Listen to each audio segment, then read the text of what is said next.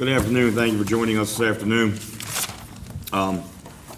We are here. The first part of the work session is going to be dedicated to some stakeholder discussion about the Maryland Stadium site selection analysis. And I have name placards up here for people like Jim Kirchhoff and Dan Spadin and Paul Fry and Greg Snook and who's over there? Paul. Delegate Quarterman. Yeah. So please come up and take a seat where your name plaque is. Be part of the discussion. Find your assigned seats.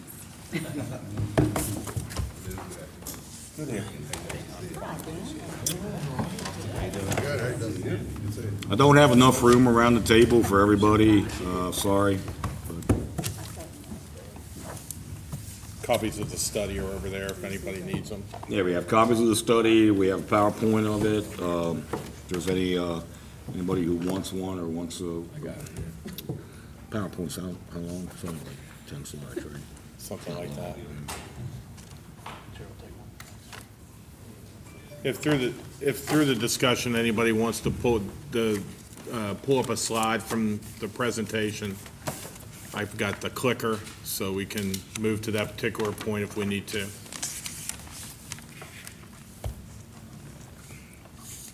So anyway, I'll kick it off since it seems like oh well. So anyway, council have advised me to try to put together a group of people who can speak about the benefits of a facility that can do many things besides just baseball. And they'll hear from the stakeholders who are involved and people who will be involved in this project, and to get input and any questions that the council may have. Dan, you want to kick it off? Sure. I'm not exactly sure where everyone's comfort level is. Are there specific questions about it? Well, I thought it was important to get everyone together to discuss location options and then also just kind of get and figure out what is our vision for this and how do we make sure if we're going to do it that we make it successful. And I think all of us sitting in the same room and coming up with that shared goal and vision is important. So that's kind of where I'm at. Well, I draw my inspiration from looking at other cities that are similar to ours, the problems that they face, the people who coined the term Donut City, which really resonated with me because that's exactly the way I looked at our city, and how if you put this level of development and investment into the donut hole, closes the hole up forever. So you'll have a vibrant, walkable, sustainable downtown where young and upwardly mobile people want to live, and we create a new generation of city residents, that are gainfully employed and into the whole sort of arts and entertainment, education vibe that we're building there. I'm also into it for the image of the city, seeing what other towns have done with their multi-use facilities and how they've marketed them and how that's just been a boon to tourism. Right now in the state of Maryland, there are 3 major tourism infrastructure projects going on.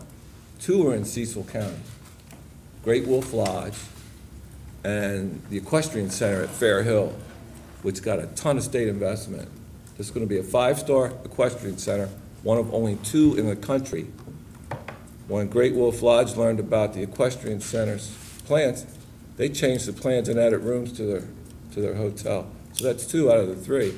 The 3rd one is in the town of Williamsport, the relocation of the National Park Service headquarters. So 3 major tourism infrastructure projects in the state, both owned by rural counties, which is amazing. So I'm impressed by our tourism numbers. We're growing strong arithmetically each year. But if you want to if you want to reduce your doubling time from 40 years down to 16 or something like that, you need an infrastructure project. You need a new product to sell. So we'll have a new National Park Service headquarters and visitor center.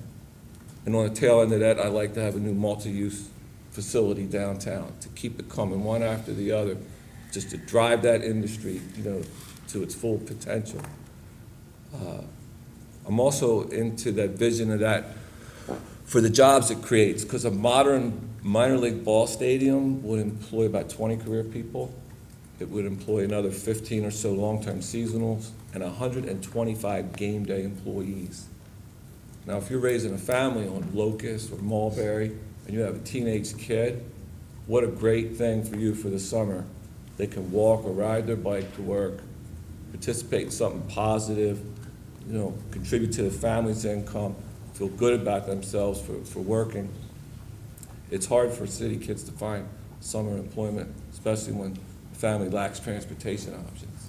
So I'm looking at all these things, and that's kind of my vision. And changing our economic development model from attracting businesses downtown to attracting customers.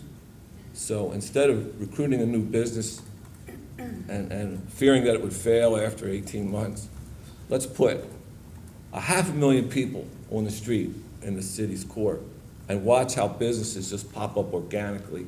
Focus on that aspect of economic development, attracting customers. And that is a compliment to the brave people who already invested in the downtown. I mean, that is something that they would really appreciate us providing for them. That's my vision. Thanks, Dan. I think kind of building off of that, we were at an event yesterday, and Donnie Stottlemyre from Williamsport, town manager, talked about how they're going to do a ribbon cutting here of the C&O Canal Aqueduct, and then at the very same time, or they're going to do a opening of that, and at the very same time do the ribbon cutting for the National Park Service. So they're basically completing one long project, and they're right away going to bring everybody in to start another one. When this came back and talked about the 3 top sites being the downtown core, that sparked our interest, because we're looking at an urban improvement project that's going to come, be finishing up in 2020.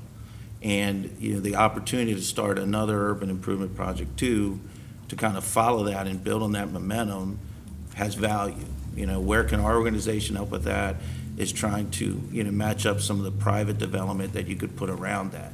If you put, if you're looking at a couple public projects, which are always there's public and private projects as part of the Urban Improvement Project 1, you'd have the same thing here. You have a multi-use event center, you have a parking deck that you all have been talking about for a while. If you decide to go with the site on Baltimore Street, the county's going to have to move, so there's another public building that's going to have to be done. So then what can we help match around that and talk to the developers in the area that are interested in to help bring some other investment into that area and help improve your tax base? There was a lot of interest last time circulating the last decision on the project in that area, and that's something we wanted to do, want to try to help with. Another area that we kind of like, and this really was one of the stats that came out of the old RIP report that really wasn't talked about as much, but stood out to us, is, we believe a vibrant core of any city or town is something we want to support. We support Williamsport's work as much as we are supporting Hagerstown or Boonesboro or anywhere like that. Part of what we've tried to see if we could accomplish for years is how do we diversify the housing stock? We have a concentration of low-income housing. How do we mix that up a little bit? How do we draw new people into the core? When they were reviewing their sites and they were looking at some data, they had a lot of very good specific data for Greensboro, South Carolina. And in one of the charts, in one of the paragraphs in that study, it talks about the change in the makeup of the accessible base that happened after their event center was put in the core of Greensboro. And they saw the residential component jump up 10, 12, 13%. I don't remember what that was off the top of my head. But when you looked at the breakdown, the amount of residential development that contributed to the base was up 10, 15%, saying that there's more investment or more people moving to the area. The values of the residential properties are going up. By having that diversified housing stock, it benefits things like our arts and entertainment district. If you remember, there was a study done several years ago by Anirban Basu that talked about, number one, how Hagerstown has such a large amount of arts and entertainment infrastructure that probably shouldn't be here when you're looking at the demographics. But he did say, one of the hurdles or things we need to overcome is that diversifying the housing stock around that area. How do we bring in spending, walkable wallets is a term a lot of people use, like Dan said. How do we bring those customers and people who have some of the investment that can invest in the arts and infrastructure that we have? And the last part I think I'd bring up is, when we're looking at trying to bring new investment in things, what are the incentives or what are the opportunities out there? And right now, the hot thing on the market is opportunity zones. That's the big thing that everybody's talking about and trying to take advantage of. They have a limited window. They were a 10-year type of thing that was put out there. It's down to 7 or 8 years now that you have to do that investment.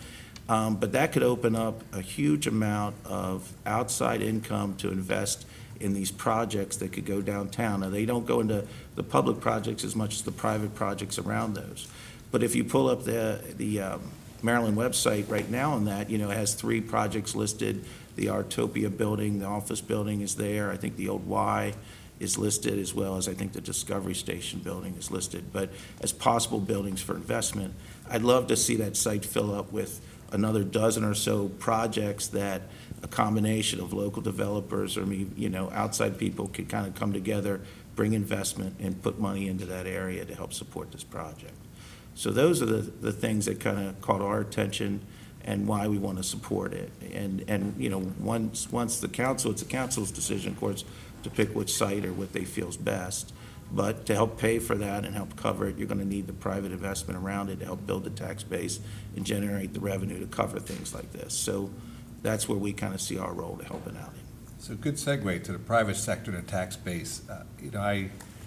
About a month ago, I did some research for a centennial for the chamber, and some smart person saved probably 100 newspaper articles from 1918 and 1919 about why the chamber started in Hagerstown and what the drive was.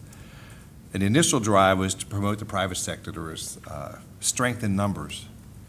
But the folks organizing it quickly determined within a few months that it's really about community as well. And community vibrancy, and they talked about education and health and arts and entertainment back in 1918. And back in 1918, the vibrancy of downtown Hagerstown was listed as one of the main reasons. And so over the years, again, a lot of people save research and newspapers. The chamber and the business community was very involved with community. 1926 helped the Alsatia Club start the Mummers Parade, which is still going on today.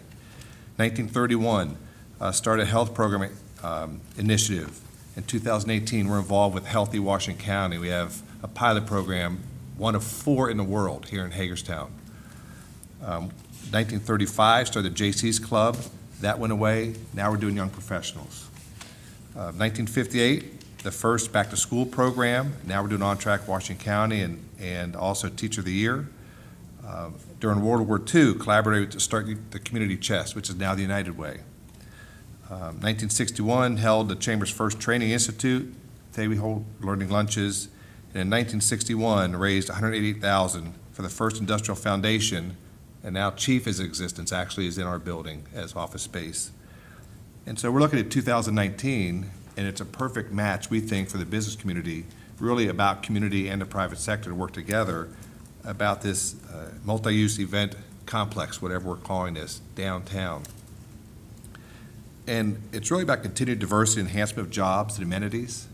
We have a good diversity of jobs here in Washington County and Hagerstown, but we need to continue to attract diverse economic development and jobs. And we think this can help, this downtown complex, whatever its name is. And as Jim alluded to, maybe an urban improvement project too, that we can all work together as a community, public sector, private sector, nonprofits, to help drive the community forward for the next 20 years. And so that's why we're interested. There is support in the business community. I didn't bring it with me, but back in 2012, there was a full-page ad that was taken out in the paper with lots of businesses supporting this initiative for investment and also for jobs. So we're excited. I think Jim and/or Dan mentioned this, you know, it's not about who's right, it's what's right, and we have such power in this community to work together. And just for example, look at the Maryland Theater and Barbara Ingham School, what's going on downtown, working with city, county, state, the private sector, the public sector. And so I think it's only limited by our ability to think innovatively about how we can make this work and really for the benefit of the community. So we're excited as a chamber and as a private sector to help be part of this solution, really.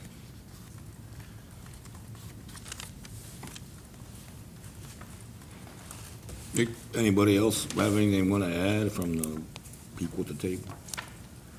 I guess the one thing that I think we need to make sure this field is, or this area has a multi-purpose, that it can hold more events than just the ball games.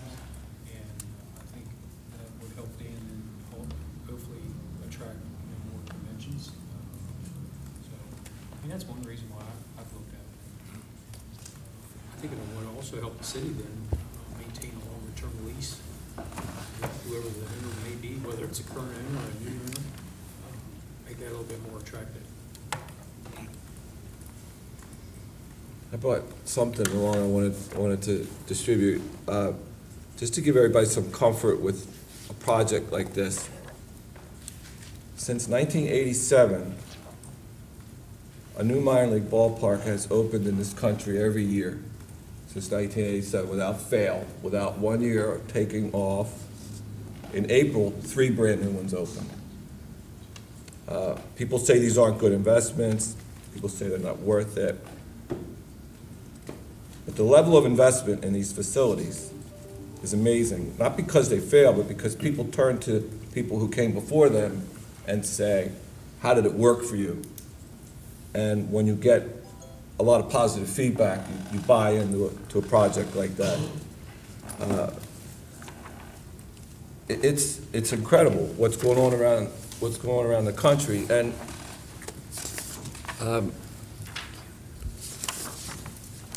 that's a heck of a streak. In 1 year, they opened 10 ballparks in 1 year. Opened 3 last year, this year.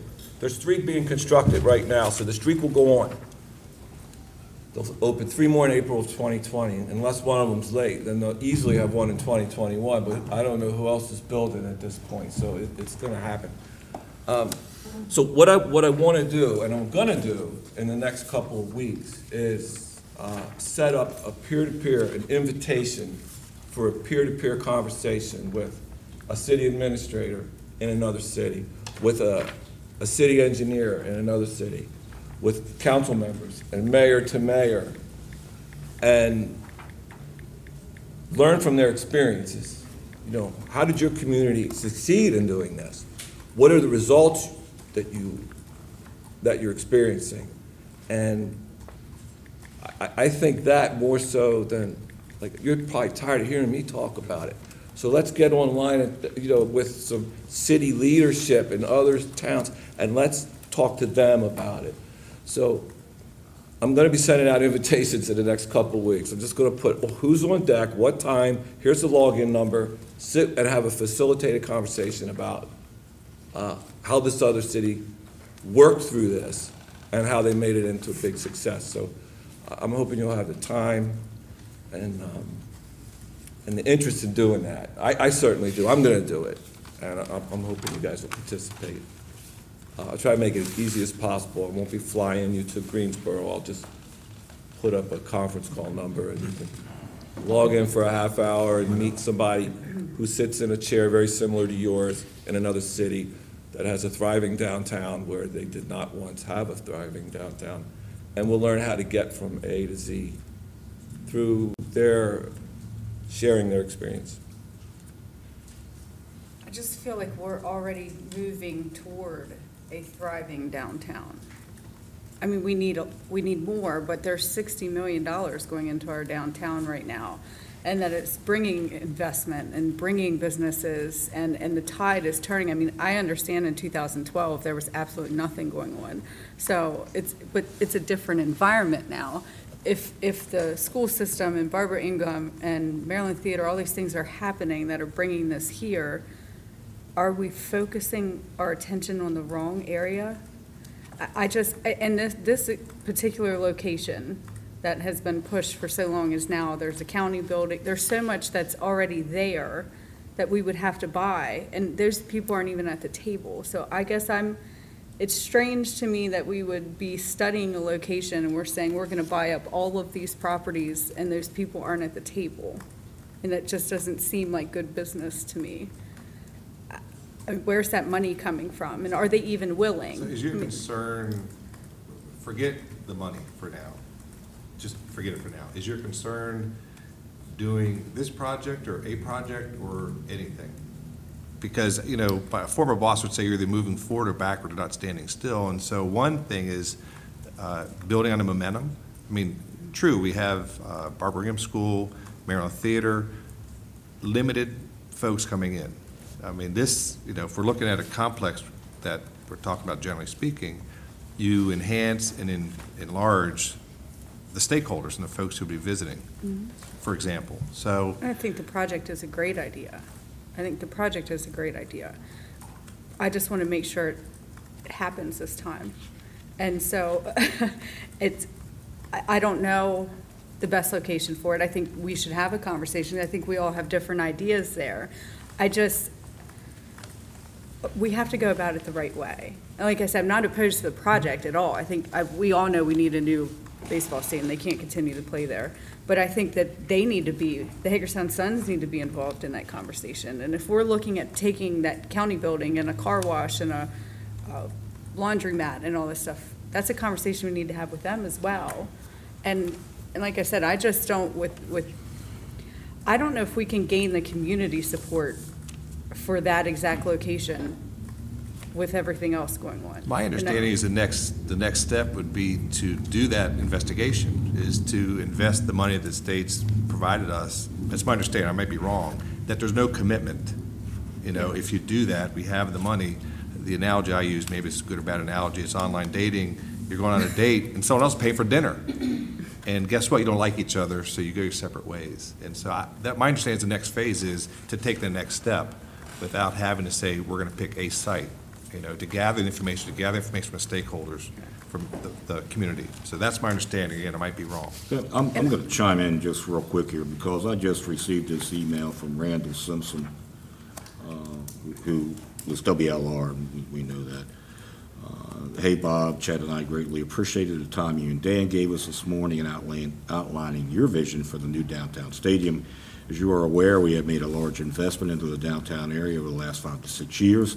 In addition to the auto spa, we have 75 residential rental units, along with a dozen commercial spaces. WLR Automotive Group is more than willing to work with Hagerstown in making the new stadium a reality. Since our location on 32 West Baltimore Street is vital in making this deal happen, I will commit to working through the details of relocating our car washer somewhere else in the Hagerstown area. It is very rewarding to work with visionaries like you and Dan. Hagerstown will look back at this project 10 years from now and be proud of the economic growth that it ended up creating. Thanks. Randall S. Simpson, President and CEO, WLR Automotive Group. You know, I hear things like, you know, we have to buy the county building, and I look back at the Urban Partners plan, and the plan calls for residential in the area where the current county permit building is. And I have to wonder, when that plan was put together, did we go to the county as a city and say, listen, we're going to put residential over here. Are you guys okay with us doing that? Are you going to give us that building? Are you going to sell it to us, or what are you going to do? I'm pretty sure the people that I've talked to said that conversation never happened. So, yeah, will something have to happen there if that site is chosen? Sure it will. Of course it will. You know, yeah, I mean, you know, 2012, the guy in the laundromat was, you know, more than willing to sell. Don't know if the guy who owns it now is or not. I have no idea. We haven't got to that point yet. In 2012, the Herald Mail was more than willing to give up parking area for this project. You know, so I don't, you know, I think we have a cart before the horse scenario where we're trying to figure out everything, when we haven't done a phase two that says yes or no, a facility can even go there. But we've done a phase two before. We know what phase two is gonna say. I just don't, Well, hopefully, phase two says something different this time, and hopefully it's much more I just wonder what's advantageous to the city of Hagerstown. what's different this time? This is where I keep going back to. What is different this time? So how do we ensure that this time doesn't end up like all the other times?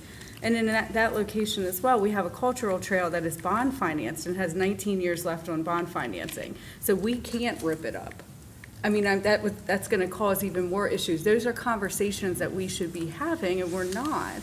So what are we, I know you've said we can incorporate the cultural trail, but looking at the plans, it doesn't look that way. So we just spent $1 million to rip it back up. The plan is from 2012, there wasn't a cultural trail there in 2012. That wasn't even thought of in 2012. So, yeah, there would have to be a new design to make it all work. But once again, cart before the horse, we aren't even to that point yet to make a decision whether we want to do something of that magnitude or not. And I travel for minor league baseball, and I have for years, and when you go into another city and go to their ballpark, it is the crowning jewel in the city. Beautifully appointed, well-landscaped plazas, well-lighted, beautiful ingress. It's the pride of the community. And then go look at ours now. It does not present very well at all. So to me, the cultural trail is an asset. I think the study said it was an opportunity.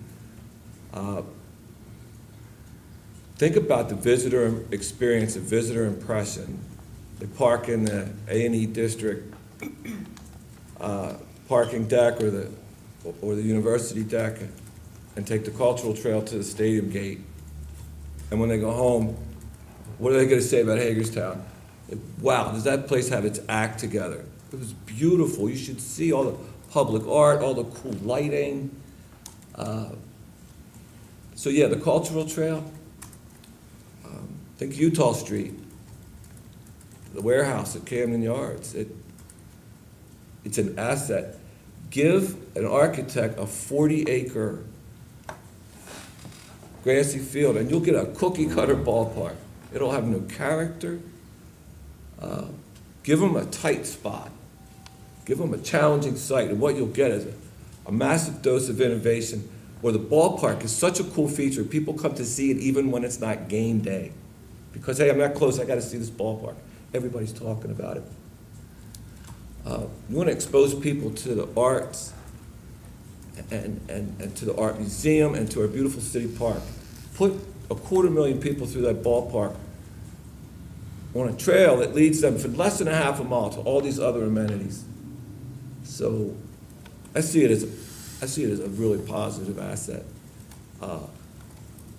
In Fort Wayne, the concourse of the ballpark is 360 degrees, and it's part of a downtown walking and hiking trail. And when you leave your office at lunchtime to put in a mile, get your steps, you walk right through the ballpark, down to the end and come back. It's very seamless. It's considered a public park. So yeah, I'm excited that the cultural trail is there, and I think it's going to make the whole visitor experience just that much better. Jim, Okay. you had mentioned the opportunity zones, and of course, all three of the sites that were chosen by the MSA are in the opportunity zones, Correct. if I'm not mistaken. Do you think that if we didn't put a stadium there and we chose another location, just let's say, do you think that, we have incentives, there's opportunity zones, do you think that businesses and development would still be happening even without a project like this? Well, I think things happen, but you've had the opportunity zones for the last 2 years. So Okay. what's generated it over here? I mean, you need something that really grabs the attention of investor who's running opportunity zone fund somewhere else, doesn't know anything about our area, but he's looking at it and says, what's drawing my attention to look at Hagerstown, Maryland when I live in Florida and want to put my money somewhere? Well, you start building the momentum around a project like this, it's going to gather national attention. There's a lot of different baseball periodicals that are out there that are submitting it, it gives you that edge to pull it, pull those people in. And the thing is, you don't have them coming in here right now. Those 3 sites have been there for a while. You know, you have to reach a critical mass to generate that kind of interest. And we're moving forward, and I think it's great what we're doing now. You know, I would say back in 2012, there was more going on than nothing. I mean, we you know, that was coming after the end of my term as commissioner, but we had a variety of different projects. The USMH had finished, that was kind of getting going. There was some development that followed that. There's been a continuous set of big projects downtown that are slowly building us up to where we're going to reach that critical mass where it is going to bring in a lot more, I feel. Back, one of the first things I did when I came to this job is with our group, we looked at a Brookings Institute study that looked at, I forget how many it was like 40 different cities that had revitalized, that had really turned things around. And they tried to say, here's the 10 or 15 steps to be successful and do that. One of those steps talks about the need to focus in a smaller area. You can't dilute your investments all around, because if they're not in a targeted, focused area, you're not going to get over that hump. The other thing it talked about is how, you know, when a downtown revitalized, you know, there might have only been, you know, 30% public investment out of that 100% that happened over 10 or 15 years, but all that came in the first 3 or 4 years. They had to pump a lot of money into it early, and then they hit the mark where the private investment followed. When you look at the 10-year span, it was a nice ratio to say public to private and how we brought this up, but the public had to be the pioneer and step in early. I believe it was the Rockville mayor who talked to us at Mako. It was the same thing down there. They put in some huge amounts of money, you know, to bring in some big, back at the time retail was growing, but they brought in the Gap and some other places in Rockville, and he put a huge amount of incentives and cash incentives that brought those anchors in. Once they got to that point, Rockville took off. They had a lot of crime, they had a lot of other issues. It's not that way today. So, you know, our thought is, you know, and you guys got to make decisions on where that site is, but our thought, from my perspective, is you need to focus the resources where you're already going. You have USMH, which is around the corner. We did that. You followed it up with the Maryland Theater, Barbara Ingram School. We're doing that. We have Mark going up the street a little bit with USMH. We're doing that. Naturally, what's the next step? It should be in that area. Focus it in that area.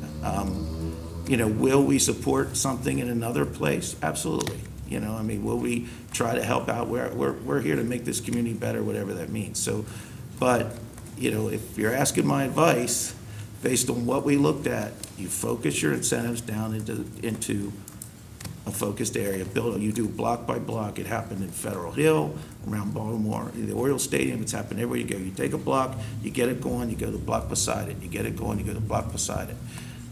You know, as far as having some private investment in different areas, you do, and that's great, and we need to, you know, celebrate that. But, you know, from me talking to some of my members that have different projects or things, they see this as a real game changer in the market where they're going to escalate their investment in their properties, or they can move things forward. It's going to happen. If that goes to another site, you know, that doesn't mean that won't happen, but it may not happen next year. It may be a 10-year plan instead of a 2-year plan. What we're hoping to do here over the next several weeks is try to identify those people, those possible investors, and ask them, what would this mean to you? What does this directly mean to your plans for investment, so that you guys can kind of have that information as you're making a decision on what to do to move forward. We know if we go here, this is the projects that feel that they're going to be able to be successful because the market you created is enough to make it successful. Barnwood Books is sitting on the corner. That's been there. There's no plan for that, you know, yet. Artopia, you know, has been now for, 4 years. There's no buyers for that yet. The residential development along that part, which is a big part that we were hoping, I think, the trail would spur. There's no buyer for that yet. So we need to pump in more. Luke? I have a different perspective, I think, than maybe some of the other council members. First of all, some of us are old enough to remember the phrase, when you got up and left the 25-cent movie, when you would say, this is where I came in. Okay, for those who don't know, you used to go to the theater I know what you're talking about. and you'd buy your ticket and you'd go in no matter where the movie was, whether it was in the middle of the movie, and some movies, the horror movies, wouldn't allow you to enter in the last 5 minutes of the movie, so you couldn't see the ending. And I feel the same way. I sort of want to say, when we get to where I came in, please let me know, okay?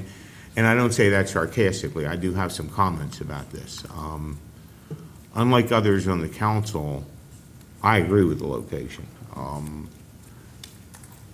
I did go through this 7 years ago. And you talk about not having to fly Austin to North Carolina. The mayor flew to Phoenix, and I've often said with people who think that was a joyride, he flew out on one day and flew home the next day. No joyride was it. I did everything in the end except make a total jackass out of myself with our $15 million anonymous donor who didn't want to be identified, but who we wined and dined and went to the bankers with and everything else until we found out that was just something that we never figured out. Meaning I was a strong supporter of that. We went through the studies. I mean, Ripken's study sitting there, I understand that this is a study that has to be done in order to get the right financing. I have no problems with that. I have no problems with anything. And I totally agree with what you all are saying about downtown improvement. I mean, candidly, this is the same argument about location that we had with the University of Maryland, with a great amount of people arguing it needed to be out at HCC. And I can tell you 2 city council members felt that way. I'm not going to name names, but I was called on Thanksgiving weekend over to a councilman's house to be the 3rd councilman to sign a letter to the governor saying we wanted it at HCC. And I said, are you nuts? Because they thought, for the university, they thought it would be better at HCC. And I never argued that. I never argued that for the university it may be better at HCC. But for Hagerstown, it was better downtown. I have little doubt in my mind that a stadium right off the interstate in various locations that many people have identified would be a much better stadium for the Suns. Probably get easier to draw, do a whole lot of things.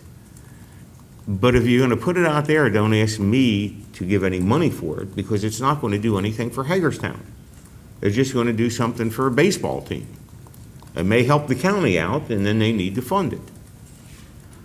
And I totally agree with what you're saying. You put a baseball stadium not close to downtown, not close to our park, not close to the museum, and I agree with what you're saying, Dan. You architecture it correctly, and it would be beautiful. But that leads me to where I came in. And that is, until you can get, Paul, I mean, we've been told over and over again by anybody who will speak from the state, and appropriately so, that the funding paradigm for a stadium in the state of Maryland is a 1/3 state, a 1/3 local, and a 1/3 private. 7 years ago, we had the state committed, we had the county committed, we had the city committed, we had a $15 million phantom donation, we had people in Phoenix who acted like they were interested in doing something other than getting paid, we had other groups come in and spend hours with us under the premise that they were going to come in with the financing, and their financing was give us the money and we'll run it for you. We had every developer in the world saying just what I'm hearing. You build this stadium, baby, and we have it right now. It's already been in the paper. If this stadium got built on that site, there is little doubt in my mind that Dagmar would eventually turn into a boutique hotel. How much money is it worth to have the Dagmar become a boutique hotel? A lot, but not $15 million. And of course, in my opinion, that's minimally the 1/3 local cost, which the city would not bear all that, okay? But we need private investment to come in with that 1/3. 7 years ago, It wasn't that we couldn't get the 15 million, we couldn't get a nickel. I mean, we couldn't get 5 cents. We couldn't get one private investor to even mention an interest. The Maryland Theater. I do not believe the Maryland Theater would ever be where it is right now if it weren't for the Hamiltons. It wasn't private money that kicked that Maryland Theater off, it was private investment. It was the grant from the Hamilton Foundation. And suddenly other people started jumping on. And then you got governments involved. Now, one thing is for sure, there's little doubt in my mind that every time we even mention talking about a new stadium, the value of the Hagerstown Sun increases in value. There's no doubt in my mind that if we broke ground on a new stadium, that the value of the Hagerstown Suns would go up exponentially. Pass that down to Lou for me, will you? Just so he sees that. You know, when you say that there was no private investment in 2012, and regardless of the $15 million mystery man or not, we had a commitment from the owner, which is private investment, of $6 million.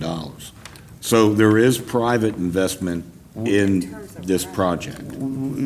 That was, listen, I don't want to get in a debate, Bob, about that whole issue, but that also involved, let's be clear on this, nobody is given money without naming rights. And that investment involving naming rights. And those naming rights would have been sold by Bruce Quinn to someone else. So we could have sold naming rights. I understand what you're saying, and I really I was think, talking about the lease. I wasn't talking about naming well, rights. Because there's different ways to go about funding this, which is another thing that can be shown I'm an absolute, out of phase two. Bob, listen, I was a proponent of this project. I know you were. know that. I know. You know, matter of fact, Five not only was I council a members proponent, were. but I was So, a yeah. large proponent, and you know the reason I was. The same reason I am today, for downtown renovation, and that's why I agree with this particular site. However, you know, and I have no problem with phase two at all. The only problem I have at this stage of the game is a problem with the city putting money into it. I commend our delegate for doing this. And I think if it's short a insignificant degree, that we need to be looking at our private partners and our county partners. Am I saying I would never put any money into that additional? I don't know. I'll never say never, but I'll say never if we're the only other funding source other than the state. Because that's just, to me, another indication that we, you know, candidly, I'd like to see stakeholders as people willing to put some money in, and there are some people at this table who are willing to do that. So I don't mean to imply that there are not, okay? But so I express to you my support and my concern that I don't know. And when we talk about the other stadiums, I want to point out Frank Perdue, Cal Ripken, they all were funded that way. I don't know how Potomac got funded. Does anybody know where the private money came from down there? For Fredericksburg's, the move to Fredericksburg? I'm sorry, I really wanted where they moved. Okay, Well, they are. I mean, Fredericksburg they're building a stadium in Fredericksburg. for okay, they're the Potomac ones doing Nationals. the long-term lease, right? He's They're- up fronting the money, or how Yeah, it's worded. the city's giving them $1 million Right, something right. a year. So that's my feelings about it. Gotcha. Can I address that, 1/3 private sector? So that is the rule of thumb. It's not statute. It's what a lot of communities target. Senator Serafini made it clear that that was Yeah. how he saw And the it. Stadium Authority wants that. I mean, that's what they're telling me. But I've chronicled the last 22 ballparks built, and how much they cost, and what was the private share, what was the public share, and how was the public share funded? And it is all over the map. So every town does it the way it best suits them.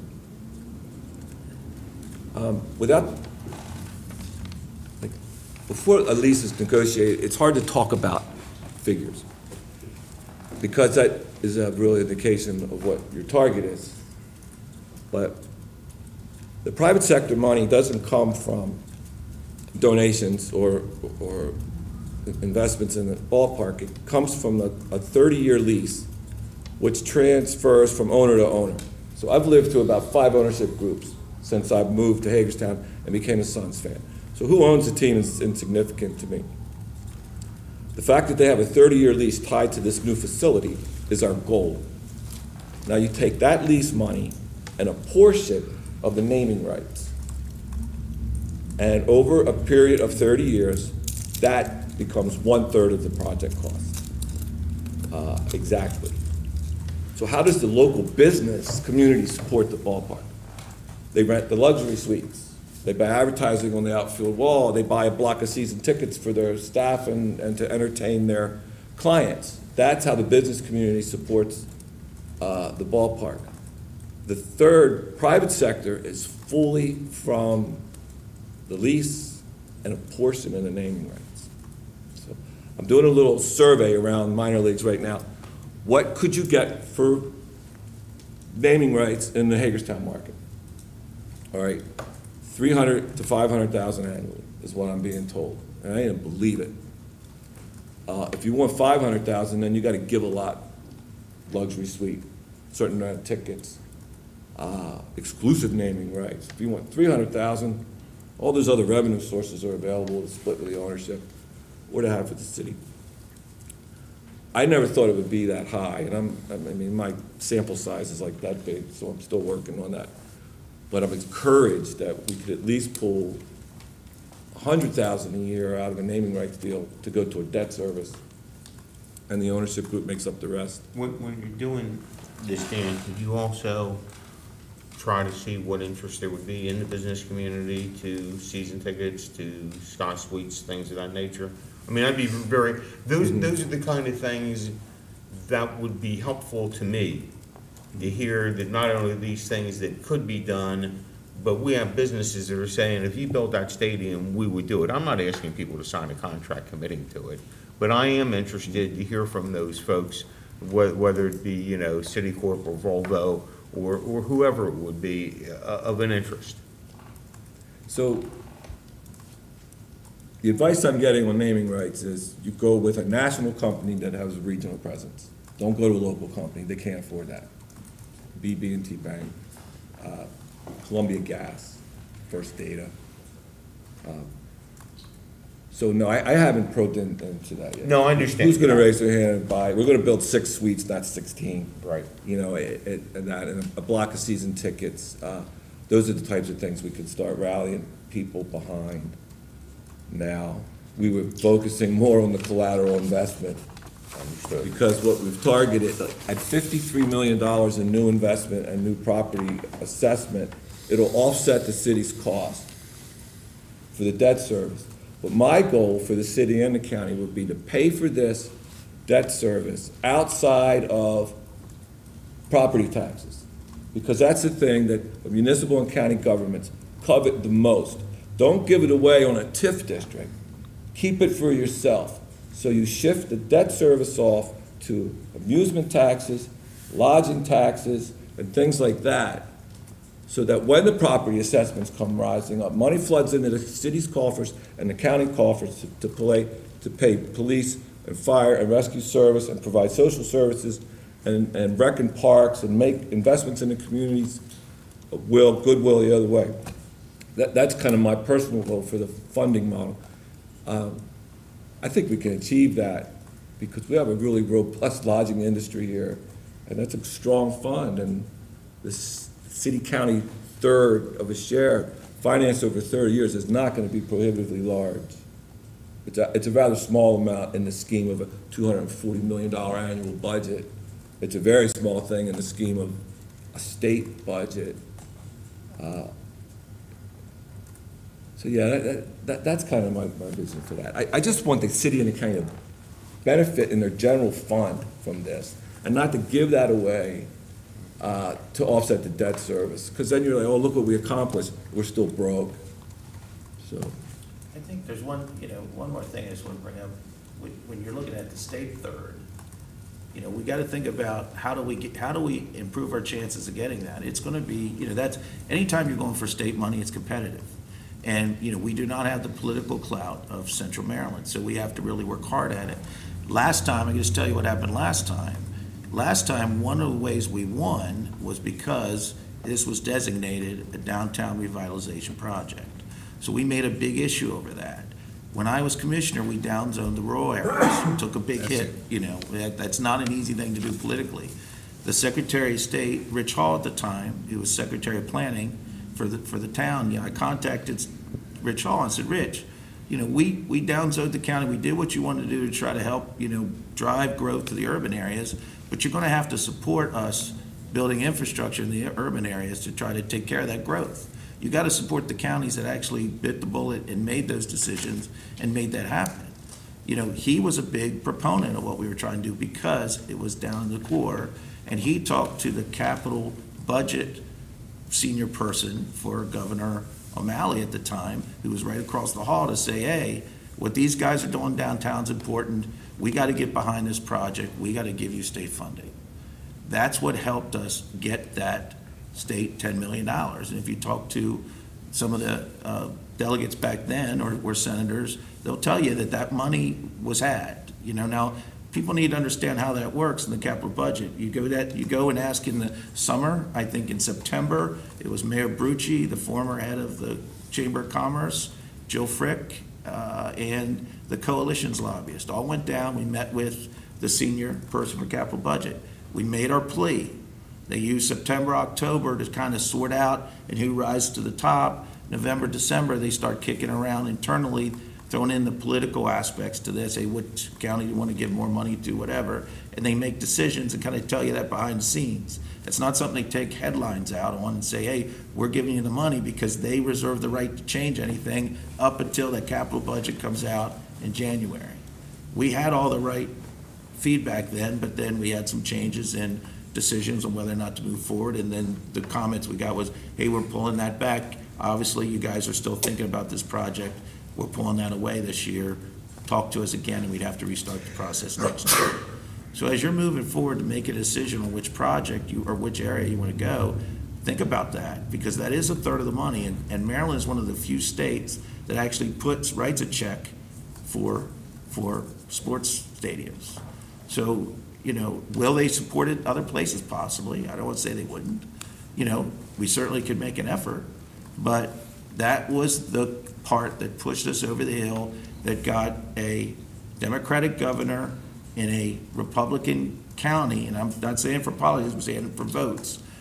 I don't know how many votes he got in Washington County, but it was probably, 20%, 25% versus the other way. So that's not easy politically to walk down for that, but we were able to win that because of a downtown revitalization project. The chair of appropriations is Delegate McIntosh. She's out of Baltimore. She has keen knowledge of what stadiums do to cores. That helped us, and she will most likely be chair of appropriations again this year. So those are things to consider, as you're making that decision, is what's going to give us the best chance of getting that money. So just put that out there as well. So one of the things that occurred back in 2012 when a number of us took office after that election and that initial stadium proposal sort of fizzled out, was each of us were given sort of all of the documentation that folks weren't given to a large degree during those deliberations. And at that time, I said two things during that election process. One was, I'm not really pro or anti-baseball. I don't have any great affinity or opposition to the sport or to having the amenity. And two, we had spent about the last 10 years investing more than $60 million into the arts and entertainment and education themes for downtown, and we were starting to reap some of the fruits of that investment, and I felt that that was the appropriate theme and course to continue for the city, and those were sort of very two simple points that I made in that election process, and So sometime before, we were actually sort of sworn into office, we were given sort of all the information, and at that point, you're able to digest the communications and dialogue and facts and figures that had occurred, and we talk about, this needs to be more than just for baseball. And so, in part of that, those lease agreement outlines, things stuck out to me, such as the city gets to use all or part of the music free of charge for 10 events per year and gets to keep the proceeds, and those events have to be one-day events between March 1st and September 30th, and otherwise, the events are managed through the Suns. They have a surcharge on tickets. 10 of the 12 private suites would be owned and retained for the sole use and proprietorship of the Suns. All of this 100 or 75 or 125 parking spaces, VIP spaces, would be owned and retained and marketed at the sole discretion of the Suns. And so you go through, and there's about 30 items here, a few of which I would say favor the initiative of the city being the debt burden holder of that. And it was actually a 20-year lease term with possibility of renewal, not a 30. One of the other documents that we received at that time were the negotiations for acquisition of property. And I know the mayor mentioned the laundromat at that time. The offer was about $365,000. The owner wanted about $600,000. The offer for the Herald Mail property was about $1.2 million. And the Herald Mail's response was they're going to get their own appraisal. And so I hear these notions that these things are sort of, ironed out, and you read a different story when you actually get to read the documentation. And that's really our job up here. It's certainly not the public's to digest this information and sort of make informed decisions. It's really ours to do. One of the things that we also received well after the project and the election had, ran its course, was about 6 months into the term. We received the Phase 2 environmental report for the property. And, fortunately, working in the public sector, I get to see some of these things from time to time. And so Jim probably recalls when, we were commissioners and asked to entertain the thought and possibility of buying a property in Williamsport that we had some environmental concerns about. And when you read a report, the groundwater report, so what they did is they dug 24 test holes of the property that we're talking about, the Baltimore Street, and there are 25 different contaminants found, and you see diesel components and the MD standards about 47 parts per million, I believe it is. And you read that this site, one of the groundwater test locations, was 45,000 parts per million. And those types of things, obviously, in concert of the total package of the property acquisition, the environmental conditions, the terms with the prospective tenant, and I won't go into some of the funding outlines that were included. They give you some pause and some cause for concern, and it did, and that's just an analysis that I would do within my own mind as part of any deliberation of any item or activity or project I'm being asked to consider on behalf of the public. And sometime shortly thereafter, late 2013, we had the same entity come back and sort of do we'll call it a re-report with further considerations. And I believe at that time, Hospital Hill, as it's commonly referred to, was sort of on the table, and lo and behold, at the end of that process, that became, for a very short moment, the area of consideration. And part of that study, and and this gets to the point that I have, part of that study outlined a stadium adjacent to the existing stadium location. And it was a small part of that 2013 report by Ripken Design again. And some of the things within that additional report caught my eye, and this is one of those areas. And so I tried to take the new report that we received from Crossroads Consulting and the Populous Matrix, and I'm still not sure how those numbers were configured on the point scale. But I tried to take some of those items, just as I did in that last iteration back those number of years ago, and talk about property cost. 2012, the Baltimore Street property was at about $6.5 million of projected acquisition cost component. The area adjacent to the existing stadium is less than $1 million. And so right there for me, I have to look at that and say, okay, that's about a $5 to $6 million swing just on property acquisition cost alone. And a couple of other things associated with that property cost is in that time, there have been more than $5 million in public and private investment in the Baltimore Street property area between the car wash, the county, the Harold Mill building, and the Cultural Arts Trail. There's been zero investment in those properties adjacent to the current stadium site.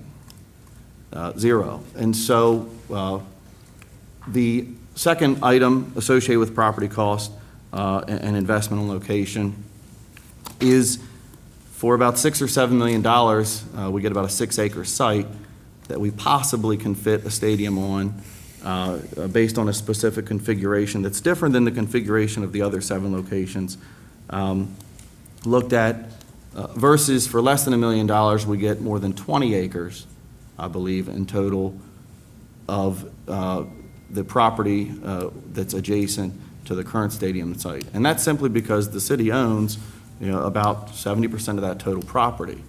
And so that was one thing. The second was obviously the environmental constraint.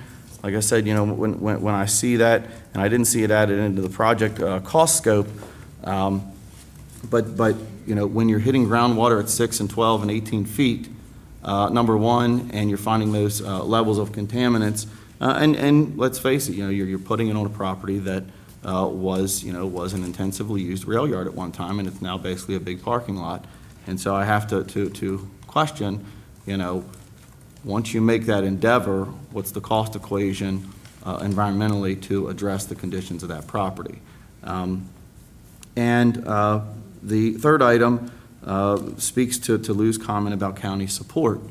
The property adjacent to the current stadium, I don't need to ask the county to figure out how they're going to up and move away from a $1.6 million investment in a current administration building that they have now, and move and find and expend that funding for relocation elsewhere.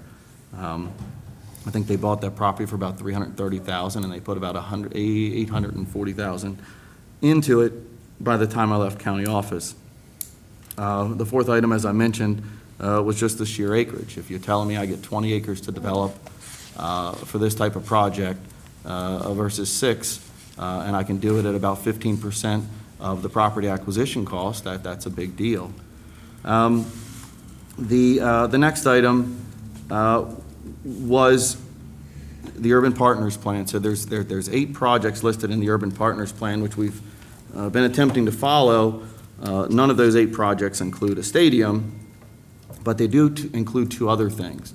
One is a Class A office space, and the other is a convention facility. And I've taken some folks up, and I've shown some folks, and I will tell you, the possibility of putting some type of office complex on Hospital Hill that has that view down into a stadium, to me, is a fairly sort of visionary thing. And you really have to go up and see it to sort of understand that. and then to be able to provide that linkage to a place within that vicinity, because there's about, I don't know, 100 acres worth of varying type of office and hospitality facilities. Venice comes to mind in that immediate vicinity, which gets me to the next point, and we talk about, the Dagmar as a boutique hotel. If we're doing this to fix the problems at the Dagmar, we could all probably save a lot of money and just buy and mothball the Dagmar. But we have other real problems, as you well know, of our hotels along the Dual Highway. And putting that stadium at that location immediately provides opportunity for an influx of patronage to boost the marketability of about 3 or 4 hotels along that stretch of the Dual Highway in the immediate vicinity, from the Days Inn up to the Venice Inn, and those areas in between. And we've certainly discussed at this table those problems that those hotels have posited. The other item that caught my interest, and what I'd like to do, I'm a visual person, you're free to pass these around. You can certainly throw them in the trash when we leave here. But it just gives you an idea, and I got kind of tired of hearing over the last several months, I'm simply opposed to a stadium, and I'm not opposed, on face value. I just have a different idea, about what that looks like, and I don't buy into this notion that downtown consists of simply 4 blocks of downtown. There's about 20 blocks in downtown that make up downtown that we have to achieve some sort of rounded investment in. And so it just gives you an idea. And the reason I pass this around is because it immediately provides about a 4-acre park amenity to a location such as that, without having to do much at all except add that park amenity to this type of venue, providing that opportunity for events other than baseball. The other thing it does is, everybody's heard about the MS4 mandate. We've got to fix our stormwater management structures. We've got to do retrofits. And we've also heard time and again about flooding issues at this area. Here we have the opportunity to use both stormwater management fees and federal tax credits to invest in retrofit of the creek, the culverted area along this stretch, and address that with funding that isn't general fund money. The next item, when I looked at the 2 sites, and frankly, half a dozen of those sites, there is no better site on that paper that we received for accessibility than this location. There are dualized roads, there are 2-way streets that go in and out of this. When I looked at the traffic assessment report for the Baltimore Street property, there was at least 1 intersection that would go to a level F, and at least a number of intersections on 1-way streets at times would be level D. And that's just with the vehicular activity back in 2012, before we did anything else downtown at that time for those periods. Now it's clearly a different picture. The other item that I looked at is, we talk about the opportunity for private business. I got an email from the owner of Stadium Tavern, and said, hey, this is going to have an impact if there's a different, direction. And I said, we could situate this in a manner that actually brings that business into the proximity of that type of facility, and provides a natural sort of creek feature tied into that business and tied into the stadium. We also talked about the issue associated with residential homes. I will tell you a couple of things. This area is located within what we would generally call the Bester residential area. The Bester residential area, if you look at the city census tracts, you'll see 2 things.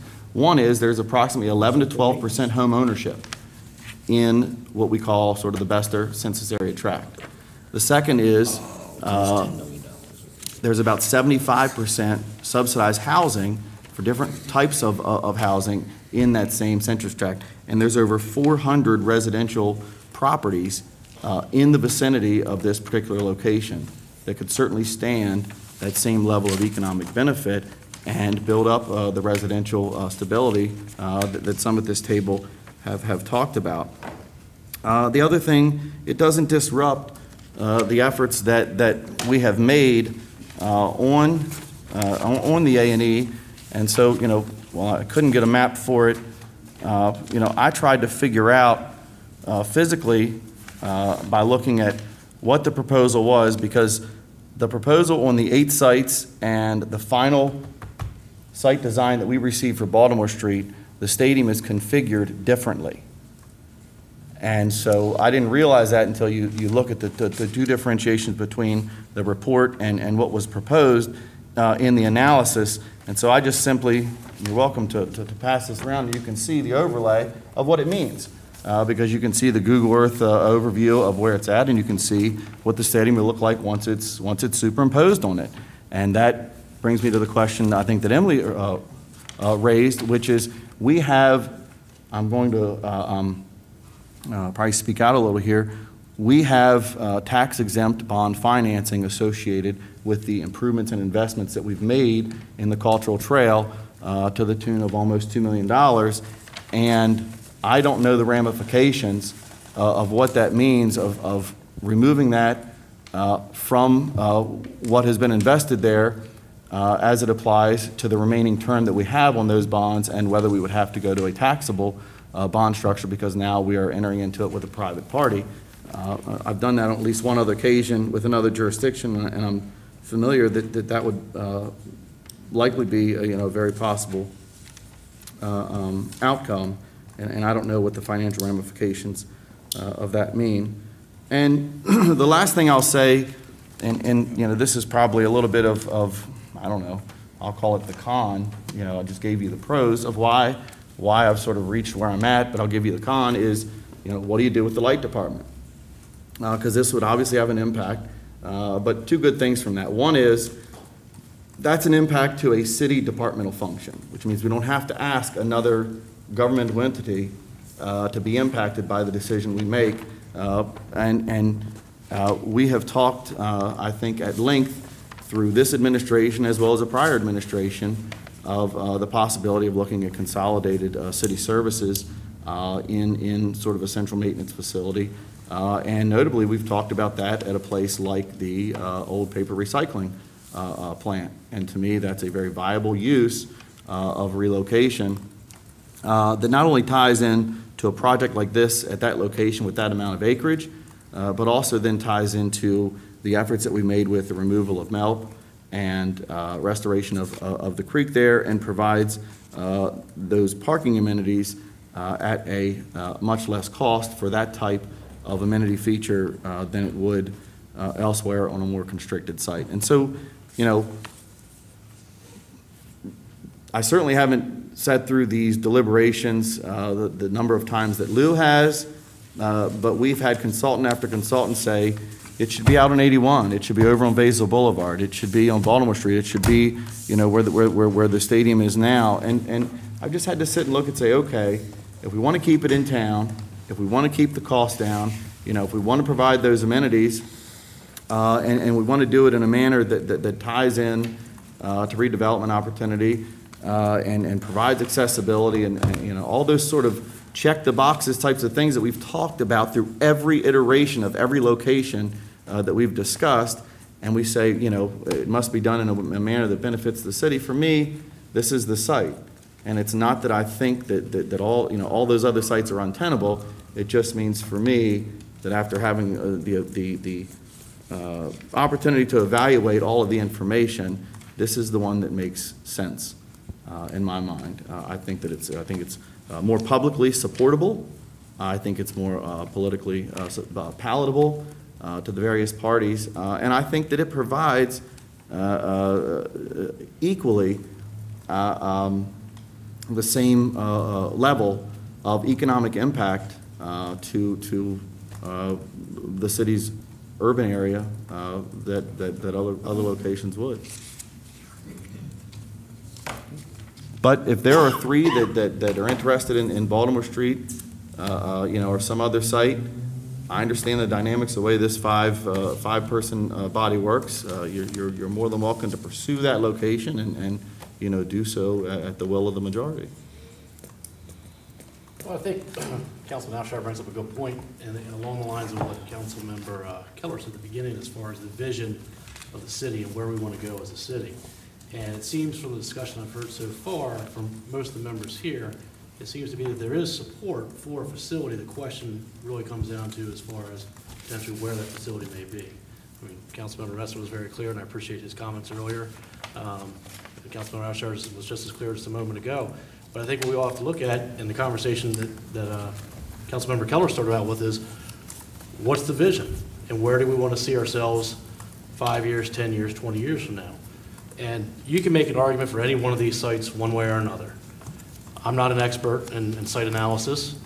You know, the Maryland Stadium Authority did their analysis, or Ripken City did their analysis. You know, we have downtown sites that have been identified for opportunity zones. There are a lot of individuals have gone in to indicate what zones are ripe for reinvestment and opportunities, whether it's the state, the federal government. You know, the governor's talked at length about opportunity zones.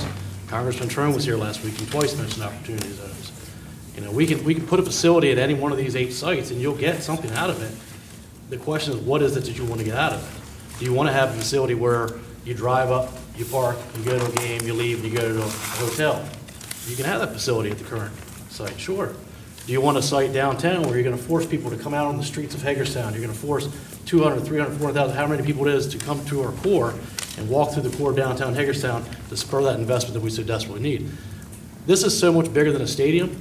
We keep talking about stadium, but what it really comes down to, I think, Paul said this earlier, and Jim alluded to it, is the urban improvement project that we're currently on. Okay, we have the urban improvement project. What's going to be next? Whether it's urban improvement project 2.0, you want to call it whatever it may be, but it's something that's going to be a combination of public-private investment to continue the momentum downtown. Without that, we're going to be sitting here like, Councilman Messner has been and Mayor Grucci for the last 20 years and talk about this for the next 10 or 20 years. We know what our downtown looks like without an urban improvement project opposed to what this could be. We know what that is. We're living it. The question is, do we want to see what the possibility is in the future of having something would have the magnitude to transcend everything that is going on here right now? I went back and looked at a few things, through the Herald Mail, and you can find a lot when you're reading this, and a lot of it goes when we're talking about site selection, location, things of that nature. And a couple of things I just want to point out here real quick from the articles that I read here. I don't want to come downtown and leave there at night with all the weirdos. So leave it alone, put it out on I-70 where it belongs. I hope they don't put this downtown. Not once have I ever seen police, and I sure do wonder about the security in downtown Hagerstown.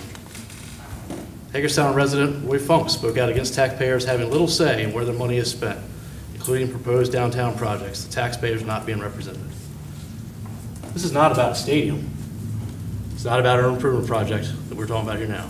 This is what Councilman Messner alluded to earlier. This was about the university system in Maryland 20 years ago, okay? This is the same discussions that were had 20 years ago, the same discussions we're having now, but where the best place is to put a facility, the best place to put a project that can really help influx and change the trajectory of our town, going forward. Tim Rowland wrote an article at the same time. I remember it's Tim Rowland. This last sentence was 20 years from now, the governor's decision will be seen either as bold or creative, or crazy and pig-headed. Time will tell. So we're here 20 years now after the university system of Maryland. I don't think anyone at this table would argue that that was an incorrect decision. But you go back 20 years ago, the entire Washington County delegation was against putting that university downtown. All the stakeholders wanted it out at either Allegheny, the Allegheny property out on 70, or then to Hagerstown Community College there towards the end. It came downtown. You could argue without that, obviously you wouldn't have this university itself. Barbara Ingram may not be here. We definitely wouldn't have the urban improvement project that I have going on right now.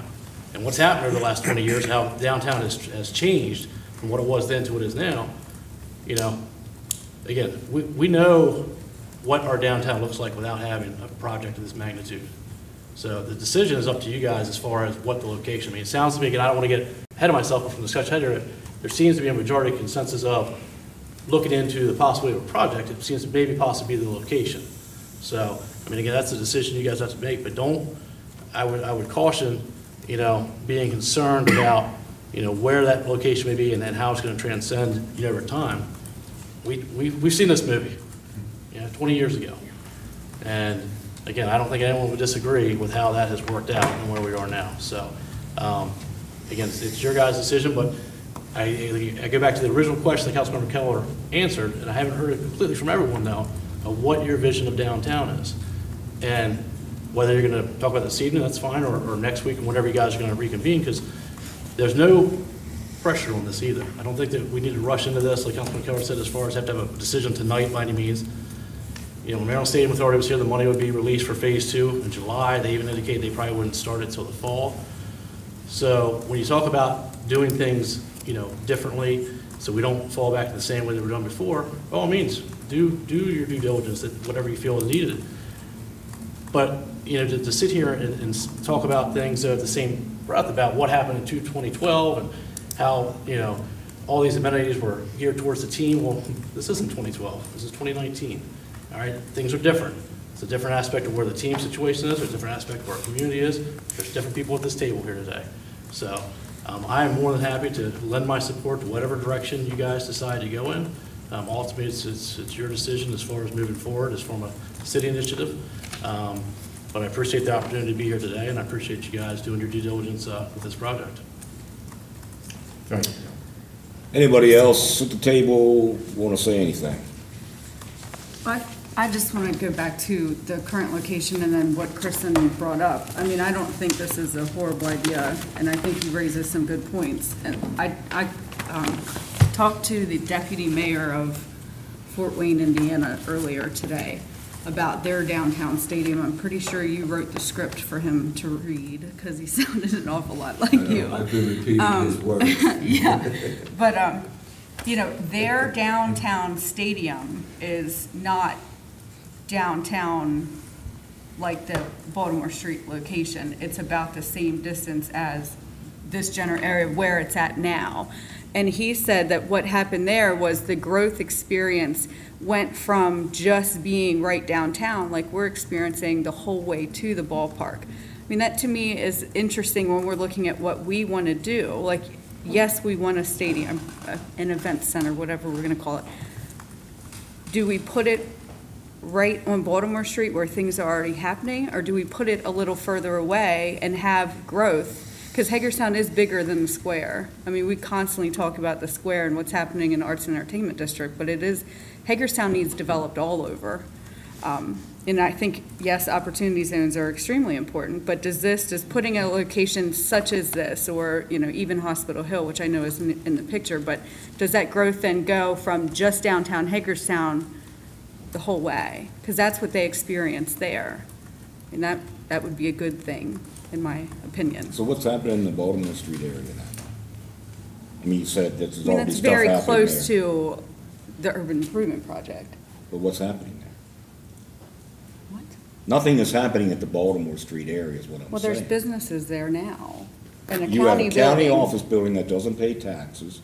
You have Right, that a we car have to wash buy. that I read you an email from. You have to have buy. properties across the street on Baltimore Street that pay a pilot. You have, I mean, there's the possibility of great things that can happen from Baltimore Street the whole way down to Memorial Boulevard if you place one in that area. I mean, you guys, the last administration talked about that. And, again, the urban improvement or the urban partners plan, the 8-point plan that Kristen alluded to, a Class A office space was talked about. It was talked about on the Central, on the Elizabeth Hager lot. It wasn't talked about on Hospital Hill. There's residential along that cultural path that runs from Baltimore Street to Lee Street. All property that is not owned by the city of Hagerstown, that's owned by other entities, but we built the cultural trail anyway.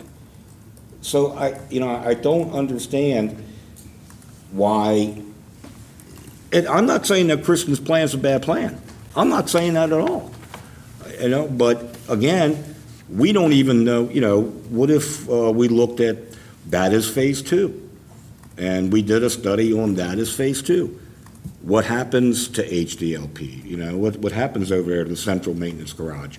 Where do they go? You know, do they go across the street to the green machine? You know, we got to buy that, we got to tear it down, we got to refab it, or whatever we got to do. What does that cost?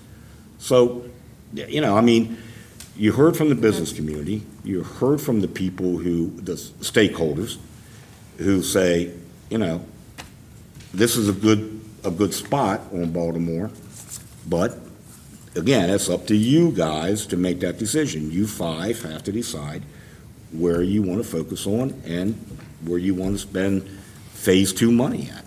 Are we able to add Kristen's ideal site to Phase 2 in order to enact? I'm sure it's going to double the price, but sure. Well, then no. Yeah, we're trying to bring Phase 2 to a certain percentage of like drawings. I don't want to go through Phase 2 and just have a glossy image that everyone gets inspired by. I want to have some legitimate engineering. I want to have some legitimate architectural, you know, space in it. I want that to be part of the design project, so we don't have to spend that money again. When I was prepping to interview for the job I have now, I went to see John Fiesler, who has my job in Frederick, and I asked him, what is Frederick's #1 tourist attraction? And I thought he was going to say Monocacy Battlefield or the religious sites up along Route 15. He said it's the urban experience. I said, oh, you mean Carroll Creek? He said, no, it's the whole urban experience. That's what brings people out of Rockville and Bethesda up into Frederick for a night out. Frederick wishes it had its ballpark there on Carroll Creek. It's only a mile away. I agree with what Jim said earlier. Don't dilute the investment.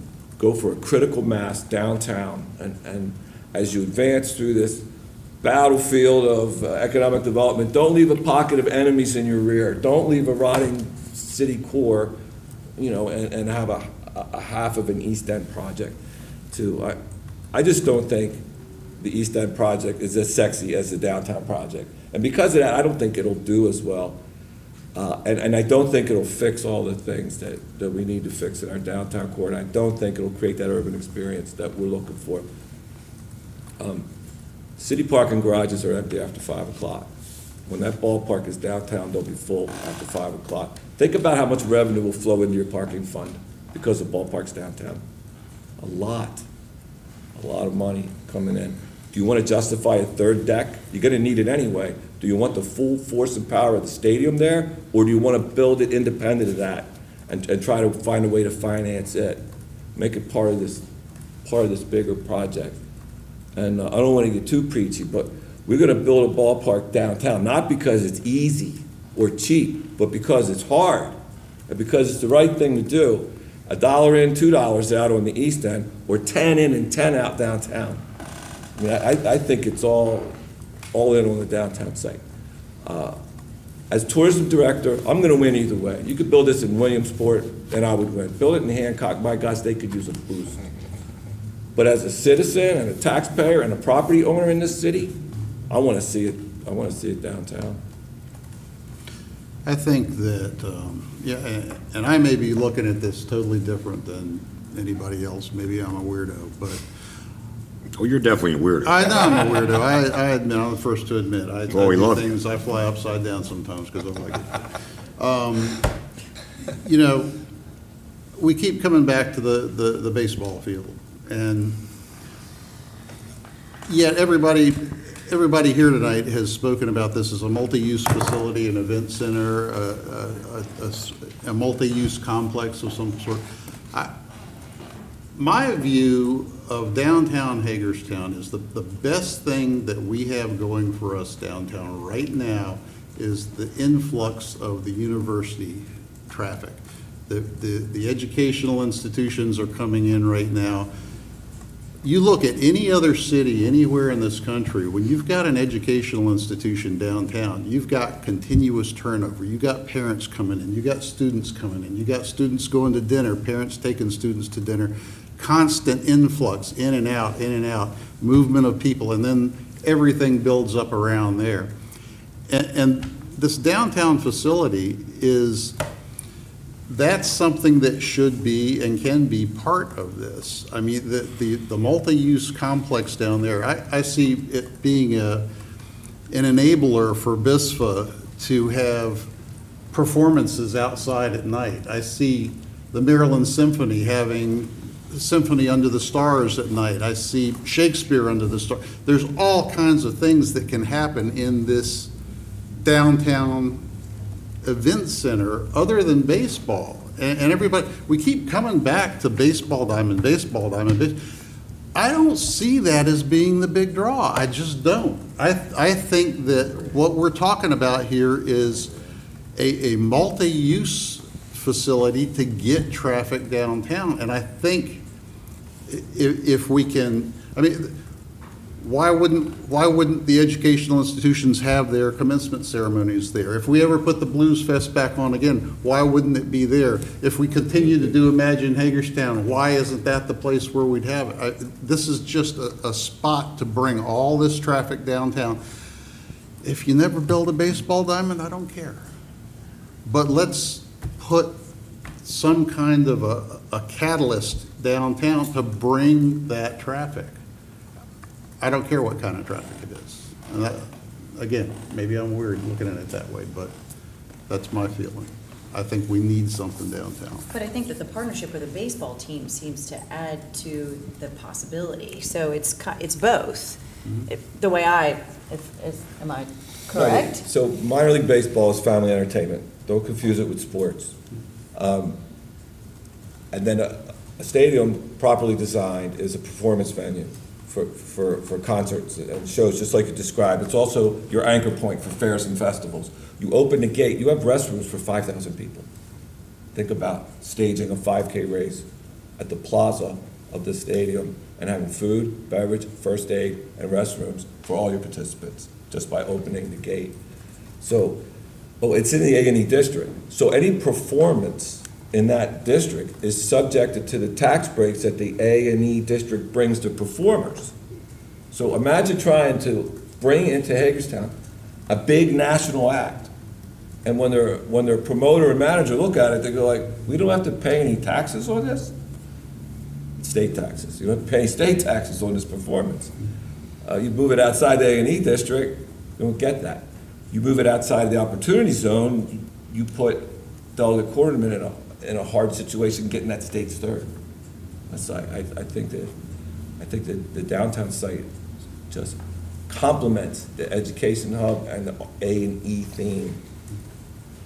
When you talk about other than baseball, and let's talk about other than minor league baseball, because minor league baseball would be the anchor tenant that pays the majority of the cost. That's what minor league baseball would be. You got Dr. Clouter, who was here, and I see he's gone now. Scott Jennings coaches the Hagerstown Community College baseball team. I've had conversations with him.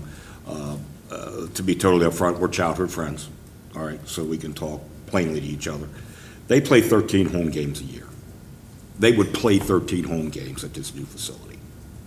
You have, people talk about girls softball tournaments.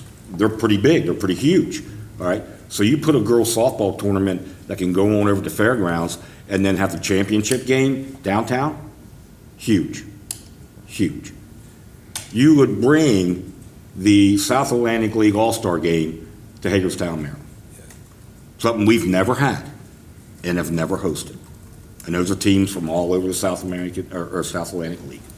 So there's, besides just minor league baseball games, there's another 50 sports venues that can be played at that facility to enhance what happens there now.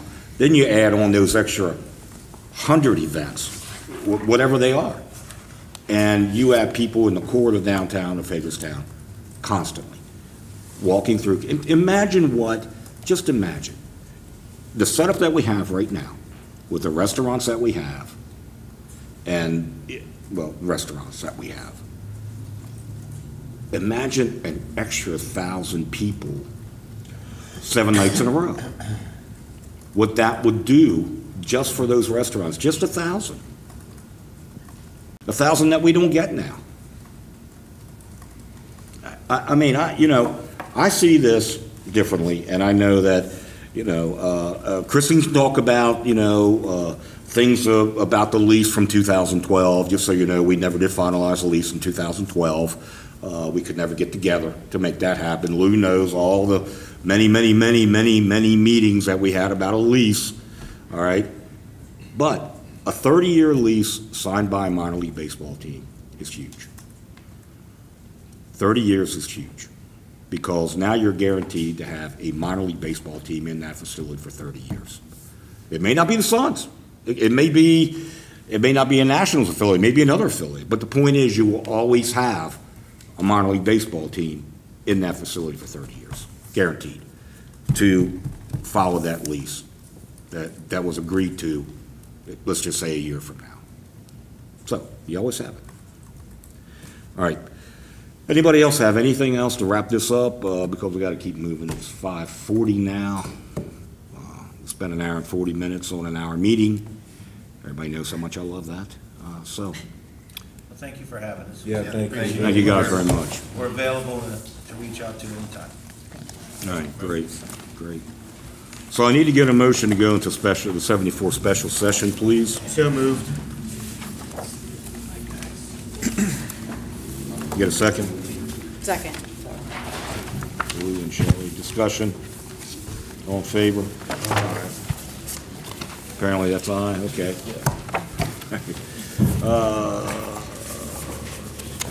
Approval of improvements to Wheaton Park. Mr. Mayor, I hereby move for the approval of $32,940 in community development block grant funds for improvements at Wheaton Park as follows: purchase of 4 true bounce basketball poles, backboards, and trims, sports court coating of main basketball court, mural and mid-court circle and three-point areas. I authorize staff to complete these improvements to support the Ruth Ann Monroe Summer Basketball League and enhance the aesthetics of the park. Second. Shelley gets that. Discussion. I just want to recognize Ebony Williams in the audience. Worked very hard to bring this to our attention, and I again applaud you and Rodney and all the folks that helped you get to here. I really look forward to watching some basketball. I mean, I probably won't know what's going on, but I will watch it. So, congratulations. I'm excited that we get to do this. It's pathetic. What? I don't It's too know. done. It's very squeaky. It's very squeaky. That's only on a hardwood floor. Well, it's Oh, my whatever. goodness. All right, any other discussion? I mean, can you teach her something, please? No, you can. All in favor? Yeah, go ahead, Can I Scott. just, I know you all are going to approve this, but I just want to mention what Ebony, what her staff is doing for kids in this area. I'm close with one of their, I guess you want to call him a client, Sleepy Burnett, and the amount of work that these kids have put in with Sleepy. Catrice Dixon, who I love like a daughter, that's on your staff, that what you have done with not only the athletic side of things, but with helping kids and mentoring these kids is fantastic. And I applaud you all for that. And I love what you're going to do with the programs at Wheaton Park. I'll be down there also. But what you're doing with just generally with athletes and how you're making them better people and not just better athletes, I can't applaud you enough for that. So I just wanted to say that. Thank you. Anybody else? All in favor? Aye. Motion carries.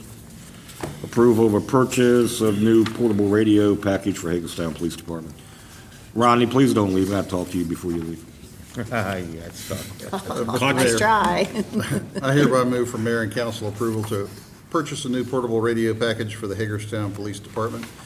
The radio package will be used to replace HPD's aging radio system and will be purchased from Tactical Public Safety LLC via Washington County Wireless Communications.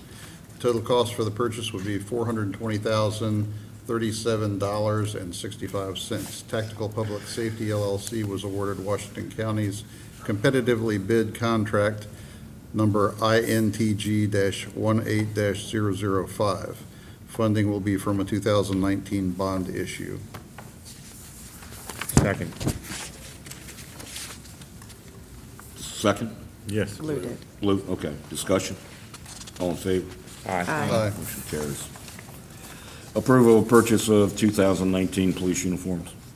Mr. Mayor, I hereby move for the mayor and council approval of the purchase of police uniforms. These uniforms will be purchased from Howard Uniforms, Baltimore, Maryland, for a total of $44,137.88. Howard Uniform won the competitively bid City of Baltimore Department of Transportation contract number B50004657. Funding will be from HPD's uniform account. Second. Discussion? All in favor? Aye. Motion carries. Ratification of emergency procurement, emergency demolition of 57-61 East Antietam Street Garage, Hagerstown, Maryland. Make sure that we want to do this, please, before we read the motion. Mr. Mayor, we move for the ratification of an emergency procurement for demolition of 5761 East Antietam Street Garage. The garage is in a state of progressive structural collapse and was deemed to be unstable by a professional engineer. Staff ordered the demolition of the structure to eliminate the threat to public safety. Allegheny Wrecking and Salvage of Hagerstown, Maryland completed the demolition work. The cost of demolition work performed by Allegheny Wrecking and Salvage was $16,000. The work performed at this property will be paid from the property abatement account. Second. Discussion? All in favor? Aye. Aye. Motion carries. Mr. City Administrator. Just a couple of things, Mayor, I'll be quick. This is our first weekend coming up for Imagine Hagerstown. Just want to remind everybody, Friday night at the University Plaza, the Get Right Band will be playing 6:30 to 9.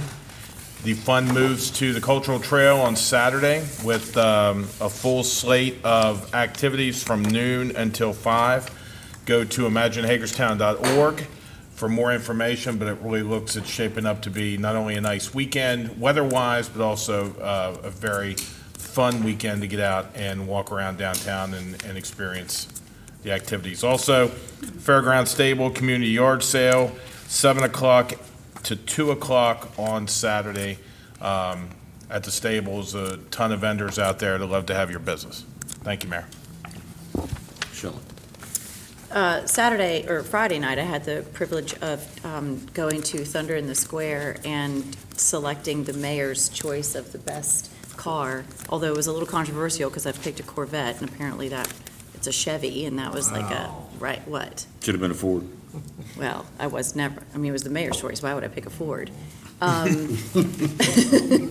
So it was really, it was so neat because it was just the definition of community. There were so many people out and the restaurants were packed. It was really amazing. So that was the first opportunity I got to do that. And I applaud Doug, the brainchild of that Thunder in the Square. It was really nice. So thank you for allowing me to do that. I appreciate it.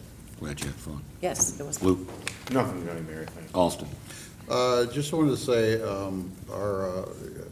I hope we all keep in our forefront of our mind what happened just recently down in Virginia Beach. I saw, Scott, you were going to start working toward looking at the safety of our employees here in the city, and I think that's something between you and the chief. I really think we've hit a point in time in our country now where something's going to happen at some point in time, and we need to be ready for it. So I applaud you for taking the initiative and doing that. Crystal. And So get out this weekend, enjoy the beginning of Imagine Hagerstown, Friday and Saturday, and enjoy yourselves and have fun. We will unfortunately have to meet next Tuesday, 3 council members and myself, to at least go over the preliminary agenda. We'll keep it very short, so we'll be in and out. And then we'll have our regular meeting on the 18th. So, thank you, guys. Thanks. Thank you. We're adjourned.